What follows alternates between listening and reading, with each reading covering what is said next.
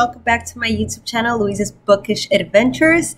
This month I will not be having an August wrap up because I didn't finish one book in August. I think I'm just like in this weird reading slump, but hopefully next month I'll have a few books for you to talk about that I have finished. For this video, we're doing a book haul. I've got quite a few books. I've been to Barnes & Noble like 3 times recently, and Saturday was Independent Bookstore Day, and I really wanted to go out there and support the independent bookstores that managed to survive COVID. So let's get into the book haul. The first book was A Christmas Carol by Charles Dickens. I bought this on Independent Bookstore Day. I've always wanted to find a really nice copy. I love this story and I love reading it during Christmas time and watching the movie adaptations during Christmas time. And for those that don't know what the story is about, it follows Ebenezer Scrooge, who hates Christmas and all he cares about is making money, to the point where his employee, Bob Cratchit, is forced to work on Christmas Day so that on Christmas Eve he can be with his family. And in this story, Bob Marley, his former partner, comes back as a ghost to warn him that 3 ghosts, ghosts of Christmas past, Christmas present, and Christmas future, are going to visit him in order to teach him that it's important to be kind to people and to love Christmas and giving. And by the end, he learns his lesson and, you know, he becomes a completely different person. And I think it's just a great Christmas story that brings people together. And I hope to read it over and over again to the point where this copy becomes like, you know, really worn out because of how many times I read it. So yeah, definitely happy about this purchase. Next was Charlotte's Web by E.B. White. I also got this on Independent Bookstore Day. I love this story. I've read it multiple times, and it follows a young girl who befriends a pig named Wilbur, and she loves this pig, and it's her best friend, but she lives on a farm, and what happens to pigs after a while is that they grow up and then they are killed in order to feed a family. And in order to try to save this pig, Wilbur meets Charlotte, a spider, who makes it seem like he's this amazing pig by like writing words into her web, hence Charlotte's Web, in order to save Wilbur from getting killed for food. So I think it's just a beautiful story and I love it. And this has like colored pictures in it and everything, and that's why I bought this copy specifically. And I hope, you know, like my future children will be able to enjoy this book as well. Next is Circe by Madeline Miller. I've heard amazing things about this book, and it follows Circe, who is not as powerful as her parents. So she decides to go to Earth and becomes a witch, and she has this ability to have magic. And Zeus becomes so threatened by her that he banishes her to an island where she eventually meets Odysseus and all the other famous mythological people in, you know, this world. So I've heard amazing things and I'm excited to read it, and yeah, I cannot wait to get into this.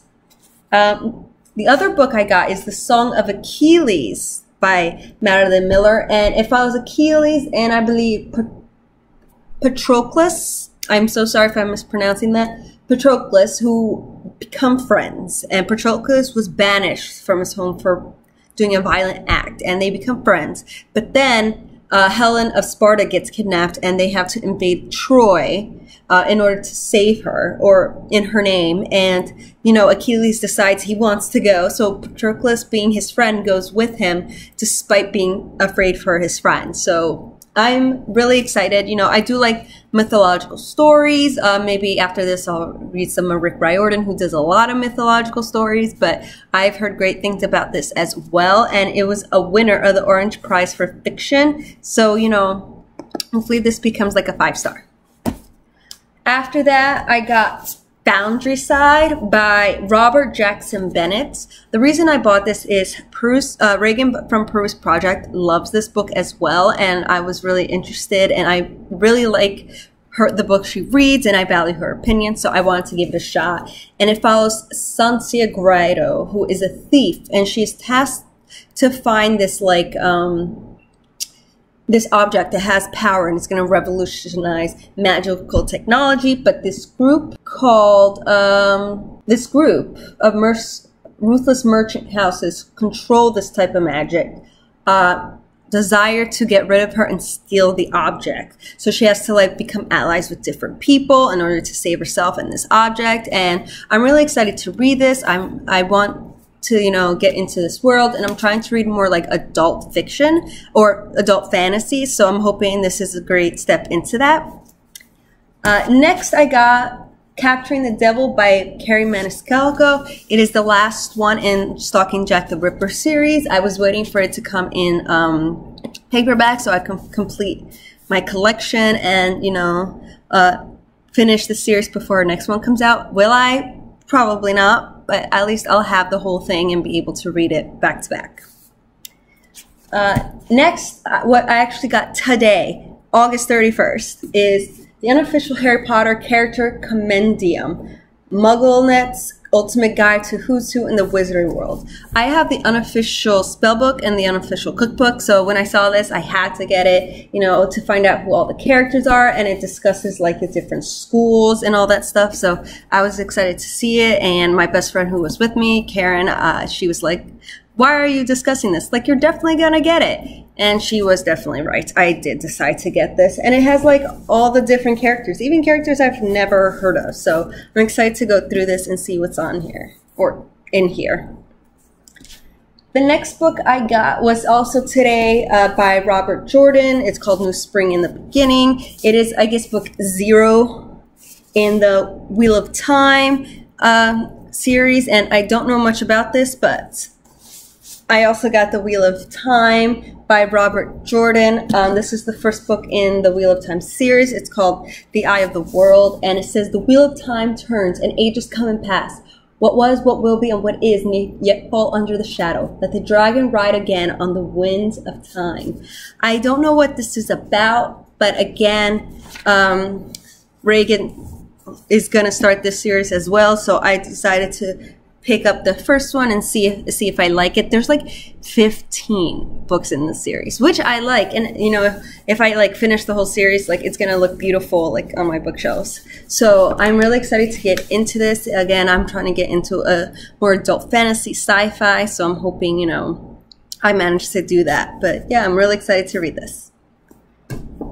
Next is Vicious by V.E. Schwab. This follows Victor and Eli, who start out as college roommates and they're best friends, and they think about this. They start to theorize about like near-death experiences and how like abilities arise from that, and they start realizing that maybe someone under the right circumstances can obtain supernatural abilities, but then their thesis moves from like experimental, and that's when things can go wrong. So I've heard amazing things from the series, and I love V.E. Schwab, and this is the last series by her that I have not read. I actually have another one, but I own it. I just haven't read it yet. So this is the last one that I do not own, except Near Witch, but I heard that one was not great, and it was like her very first book, so I think I'm just going to pass on that one. And then of course there's a new one coming out soon, but yeah, I'm really excited to read this and see what all the hype is about. And then I got Vengeful by V.E. Schwab, which is the sequel, and I don't want to read like anything on the back because I want to, you know, be completely surprised and shocked, but I heard this one is just as good as well, and I'm really excited to read this as well. So that is all the books I got. I got 1, 2, 3, 4, 5, 6, 7, 8, 9, 10, 11 books in August. Now, this is it. Like, I'm not buying any more books myself with my own money. I'm waiting until Christmas, and I have a list of books that are coming out that I really want to read and want to buy. So, yeah, this is hopefully the last haul I will make for myself, and then the next one will be a Christmas haul. Until then, you know, I'll do other videos like wrap-ups, TBRs. I'll also do like a most anticipated fall releases and things like that. So yeah, that's it. I hope you enjoy this video, and I will see you next week for another video. Bye.